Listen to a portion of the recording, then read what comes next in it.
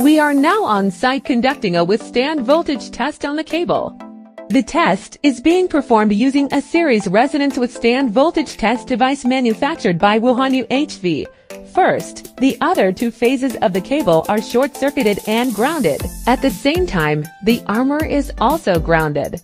The high voltage output is applied to the phase under test. Before testing the cable, insulation testing must be carried out. Connect the voltage divider and the reactor.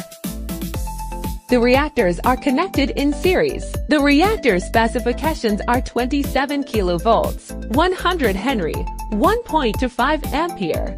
We plan to raise the voltage to 52 kilovolts. Therefore, a series connection method is adopted. We return from the reactor to the excitation transformer.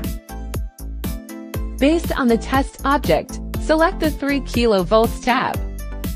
After grounding is properly connected, the instrument can be powered on.